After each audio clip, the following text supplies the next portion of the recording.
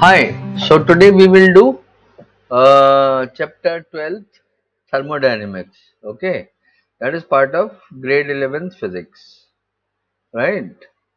And it's one of the most interesting chapters. It deals with heat. So I'm sure that you have read through the uh, book, and now we can directly move on to questions. So question number one. Question number one is: a geyser heats water flowing. How do you find this chapter? You have Carnot engine, you have internal energy, thermodynamics, first law, second law, right? So, okay. So here we go, and we'll do question number one. Yeah. A geyser heats water flowing at a rate of 3 liters per minute from 27 to 77 degrees centigrade. If the geyser operates on a gas burner, what is the rate of consumption of fuel if the heat of consumption is given? 4 into 10 to the power 4 joule per gram. So water is flowing at a rate of 3 liters per minute. What does 3 liters per minute means? We'll convert this to grams. So 3 liters means 3000 grams. Okay, 3000 ml and 1 ml is 1 gram. So 3000 grams is the mass. Okay. Initial temperature is 27, final temperature is 77. So delta T, which is T2 minus T1, is equal to 50. And you have heat of combustion, which is 4 into 10 to the power 4 joules per gram. So that is the heat being provided. Okay, so first we will calculate what is the kind of heat which is spent. Okay, so mass of flowing water is 3000 grams, and you have C, which is 4.2 into 4.2 joule per gram per centimeter, and that is the specific heat capacity of water. Now we know that Q is equal to mc delta T. So from here we will calculate Q, and we have heat of combustion means when fuel is burnt तो हमको इतना heat मिलता है per gram. तो कितना ग्राम fuel चाहिए per minute वो निकालना है. तो आपके पास एक बार heat used आ गई, which is 6.3 into 10 to the power 5 joules per minute, और आपको जो fuel है वो आपको देता है 4 into 10 to the power 4 joules per minute heat. तो आपको कितना फ्यूल लगेगा पर minute? So simple, it's a unitary method kind of A question. 6.3 into 10 to the power 5, okay, divided by 4 into 10 to the power 4, and that works out to 15.75 gram per minute fuel चाहिए आपको, right? Now question number 2. What amount of heat must be supplied to 2 into 10 to the power minus 2 kg of nitrogen at room temperature to raise its temperature by 45 degrees centigrade at constant pressure? Okay, so molecular mass is given, R is given, okay, which is a gas constant. Now your mass of nitrogen given, which is 2 into 10 to the power minus 2 kg, which is equal to 20 gram, and rise in temperature is 45 degrees centigrade. Now we'll find number of moles present, because we will apply molar specific heat capacity. Okay, so we have number of moles here, which is 20 grams over, okay, over 28, okay, which is 0.714. I don't know why they have given that. Yeah, so 0.74 is the number of moles of gas which is there. Molar specific heat is Cp is equal to, at constant pressure, is 7 by 2 R. Okay, to raise its temperature at constant pressure. They have already given constant pressure. So we have this value Cp and Cv, and we know that Cp is constant pressure expansion, okay, and Cv is constant volume. Yeah, so when the volume is constant we apply Cv, when the pressure is constant we apply Cp, and we know Cp minus Cv is equal to R. So in case of a diatomic gas like nitrogen, Cp is 7 by 2 R and R is given. So we'll apply this, we get to know that Cp in this case will be 29.05 joules per mole per K. Now delta Q is equal to mCp delta T, right? Have you observed that when we are talking of gases, we take uh,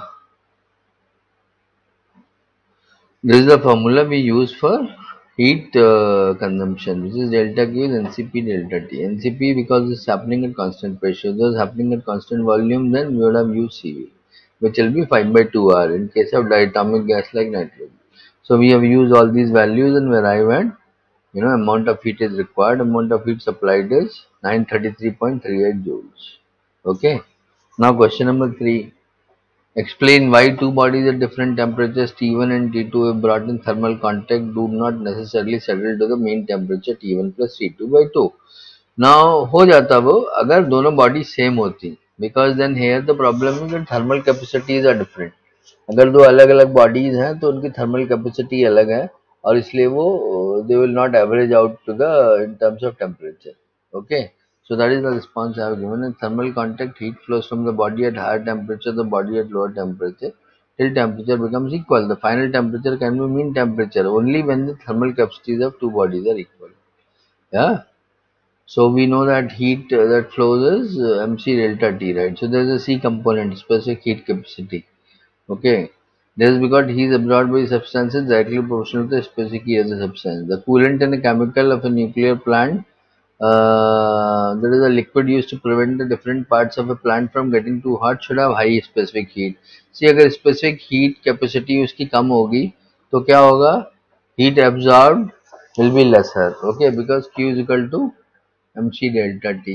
That is directly proportional to specific heat capacity. So C has to be high for Q to be higher. Okay, next is air pressure in a car tire increases during driving. When you are driving a car, actually you are rubbing against the road. Okay, so there are the frictional forces, okay, which actually lead to certain amount of work that is done. Now, if you are doing some work that has to go somewhere, so these dissipative forces lead to heat. So the work done against these forces converts to heat, and that heat actually increases the pressure because it has a limited capacity. The volume is limited, so the heat supplied leads to change in air pressure. Okay, right. According to Charles law, P is directly proportional T, because आपके car tyre की एक capacity है, right? It cannot blow beyond the point. That is why we use a car tire, right? So if it blows beyond the point, then it will burst, right? और इसीलिए जब आप highways पर जाए तो अपना टायर प्रेशर टायर थोड़ा check करके जाए, because a lot of burst accidents happen because you are driving at very high speed for a very long time. Okay. Now next one is the climate of a harbor town is more temperate. Now this is very basic question. Now in a harbor town, in a coastal town, what happens is you have heat breezes that happen. You have hot and cold breezes that happen, right? तो sea beach पर क्या होता है? Water is has a different specific heat capacity. It takes more time to heat. It takes more time to get colder, right? So this temperature is always different from the ground. Okay, and the ground gets hot and gets cold faster. So then cold breeze or hot breeze जो है वो flow करती हैं सुबह और शाम को, and that's why harbor town का temperature considerate रहता है. Okay. Now he answer किया because in harbor town relative humidity is more than in a desert town and the climate is doesn't have extremes, right? So you have cold breezes, in the night, and then once the earth is hot, and then you have hot breezes, and so that's how they sort of keep regulating the temperature, right? So now question number 4. A cylinder with a movable piston contains 3 moles of hydrogen at standard temperature. A cylinder with a movable piston contains 3 moles of hydrogen at standard temperature and pressure. The walls of the cylinder are made of a heat insulator and the piston is insulated by having a pile of sand on it. मतलब overall आपने जो है heat loss को control किया हुआ है, तो adiabatic process हो गया ये. There is no heat loss or heat gain in the process. By what factor does the pressure of gas increase if the gas is compressed to half its original volume? तो adiabatic process हो गया. Adiabatic process में क्या होता है? तो adiabatic process में P1 V1 gamma is equal to P2 V2 gamma, ये आपने पढ़ा होगा चैप्टर में, right? So that is what we use. So gamma in this case is 1.4, right? This is a hydrogen is a, in case of hydrogen gamma will be 1.4. So adiabatic process में P1 V1 gamma is equal to P2 V2 gamma use करेंगे, right? Now gamma is a power here, it's an exponent. Okay. So V2 is equal to final volume क्या है? V2 is V1 by 2. Now we'll put these values. P1 V1 gamma is equal to P2. V2 is V1 by 2 gamma, right? Now we'll rather put that in a bracket. So P2 by P1 is V1 by V1 by 2 gamma. Now this is denominator तो 2 ऊपर आ जाएगा, right? And gamma is the exponent. So 2 to the power 1.4 is 2.639. Hence the pressure increases by a factor of 2.639 or 2.639 atomic pressure it will become, because there is nothing else. We are saying standard pressure. So this is atmospheric pressure. So in case of this change in volume, it will become pressure will become 2.639 atm. Okay. Now question 5. In changing the state of a gas adiabatically from one equilibrium state to another equilibrium state B, an amount of work equal to, we are doing this one. Okay, this is the question we are doing. In changing the state of a gas adiabatically from an equilibrium state A to another equilibrium state B, amount of work is दिया हुआ है 22.3 joules. If the gas is taken from A to B via process in which the net heat absorbed by the system is this. तो आप देखिए same चीज जो है दो प्रोसेस में हो रही है, A to B ला रहा है, B to A ला रहा है. Okay, A to B another process में लेके गए जहाँ net heat absorbed by the system is 9.35 calorie. ना एडियाबेटिक में है, मतलब अब हम बात करेंगे delta Q is equal to delta U is equal to delta Q minus delta W, और U is equal to Q minus W. U is the internal energy, right? So adiabatic में delta Q is 0, correct? So the work done is actually leading to change in internal energy of the gas. That means rise in the or the growth in internal energy of the gas. So delta U is equal to 22.3 joules. ये उसका change in internal energy.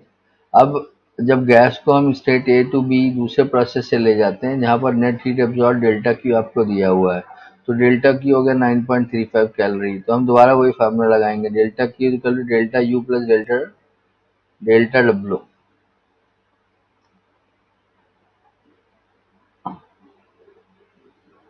Right. So delta W is equal to delta Q minus delta U. So delta U आपके पास है 9.35 calorie, तो calorie को joule में convert कर लिया हमने, तो दैट बिकेम हाउ मच. इसको हम मल्टीप्लाई करेंगे 4.19, सो करीब 39 हो जाती है. 39.2 माइनस 22.3 16.8765 जूल्स.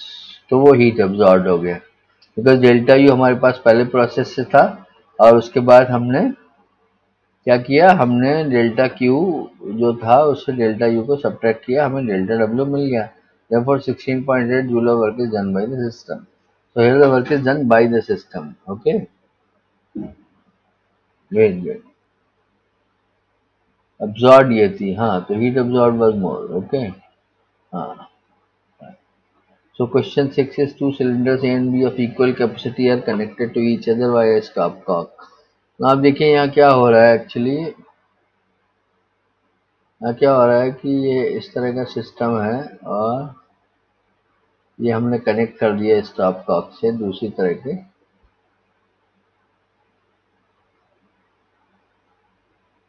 ये आपका वाल्व है. Okay. So this has volume B and this also has volume B. Don't go by the diagram, both are actually same. Okay. Now, A contains a gas at standard temperature, तो इसमें आपका gas है, and pressure. B is completely evacuated, तो B में कुछ नहीं है, it's a blank jar. Okay. Entire system is thermally insulated. Thermally insulated मतलब heat loss 0 है. तो स्टॉप कॉक को सडनली ओपन कर दिया, तो आपको बताना what is the final pressure of the gas in A and B. अब आप देखिए, जब आप स्टॉप कॉक को ओपन कर देंगे, so the gas will go from A to be, right. So in A way you are expanding volume in an adiabatic process from B to be. Okay. This has B volume, this has B volume, तो आपने volume उसका double कर दिया and heat loss 0 है, right. तो क्या हो रहा है, and temperature is also standard, मतलब टेम्परेचर में कोई चेंज नहीं है, right. Thermally insulated. Stopcock is suddenly open. So what is the final pressure of the gas in A and B when the stopcock is suddenly opened? Volume grows. Okay, so P1 V1 is equal to P2 V2 लगाएंगे तो V2 is equal to P1 by V2. If V2 is 2V, then P1 by 2 will be the new pressure. Okay,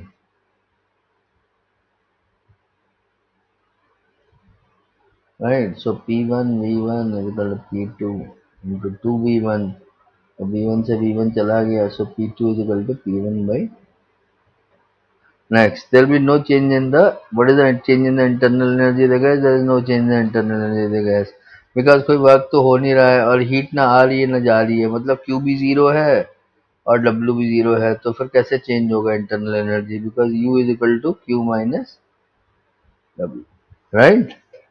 तो next is, what is the change in the temperature of the gas? There is no change in the temperature of the gas because process called free expansion is rapid and cannot be controlled. ये आपका है, what is the change in the temperature of the gas? C. Since no work is being done in the gas, the temperature of the gas will not change at all. Okay. D is, do the intermediate states of the system before settling to the final equilibrium state lie on the PVT surface? No. Why? Because the ideal नहीं है, ideal expansion नहीं है, ideal quasi state में होता है। तो जो ideal gas के कॉन्सेप्ट्स हैं या जो आइडियल चेंज के कॉन्सेप्ट हैं from P1 V1 T1 so P2 T2 T2, उसके लिए change should be very very small, as if you know there is no change happening. आपने चैप्टर में पढ़ा होगा quasi quasi static kind of processes. So this is not quasi-static. This is not, change should be so small that you don't even get to realize it. So, delta of everything should be zero. Delta P, delta V, delta T at a particular time should be almost as good as zero. Right? So the change should be very, very, very, very, very, fractional. But here, you are suddenly opening this cock, so there is a sudden expansion. So this doesn't fall into ideal scenarios. Okay, so that is the answer. PV doesn't lie on the PVT surface. Okay, cannot be controlled. Intermediate states or non-equilibrium states do not satisfy the gas equation. In due course, the gas does return to an equilibrium state. So slowly, it leads to an equilibrium. Question 7. Steam engine delivers 5.4 into 10 to the power 8 joule of work per minute and services 3.6 into 10 to the power 9 joule of heat per minute from its boiler. What is the efficiency of the engine? तो आप देखिए work done क्या है, work done is 5.4 into 10 to the power 8, that is W, and what is Q is, or the heat supplied from the boiler is 3.6 into 10 to the power 9 joule. So heat supplied is less than the work done, so some work is lost, and that is the concept of any engine. Its efficiency is never 1, or it's always less than 1. Okay, and that is where you would have read Carnot engine, that is the highest efficiency engine possible. So efficiency of an engine is output energy by input energy, which is W over H. So you do it, the numbers, you arrive at 15%. So 0.15% of the heat supplied leads to work. Okay, so then it has an efficiency of 0.15. 15% अगर आपको percentage terms में लिखना है, तो amount of heat wasted कितना, बाकी सब heat waste हो गई, तो heat supplied minus work done is the heat wasted, which is 3.6 into 10 to the power 9 minus 5.4 into 10 to the power 8, which is 3.06 into 10 to the power 9, okay, joules. Therefore the amount of wasted is. Question 8 is, a thermodynamic system is taken from an original state to an intermediate state by the linear process. ये आपको process दिखा है, D से E पर गया, E से F पर गया, F से वापस D पर आया अंडर कांस्टेंट प्रेशर। आप देखिए यहाँ FD में प्रेशर में चेंज है, वॉल्यूम में चेंज नहीं है। Okay, pressure is on the x-axis, volume is on the y-axis. So pressure remains constant in FD, and in DE what is happening is pressure is varying, okay, and the volume is also varying. In EM what is happening is you are bringing down the pressure, okay, from 5.0 to 2.0 atm, but there is no change in volume, right? तो आपको पता है किसी भी process में अगर हमारे पास उसका ग्राफ है तो work done is equal to area under the curve, तो हमारे पास कौन सा कर्व है, पीवी कर्व है, तो P delta we is the work, right? So area under the curve will integrate. We'll find the integration. Area under the curve of DEF is the work done. Now we know that area of a triangle is half into base into height. So we have DF and FE values, and we'll put it, and we get to know the work done. Okay. So area of DEF is 450. So the answer is 450 joule. Now that was the end of the exercise for chapter 12. Okay, thermodynamics. Thank you, and please subscribe. We'll add all the chapters of 11th and 12th. And if you have any questions, you could put that in comments, and we'll be more than glad to respond.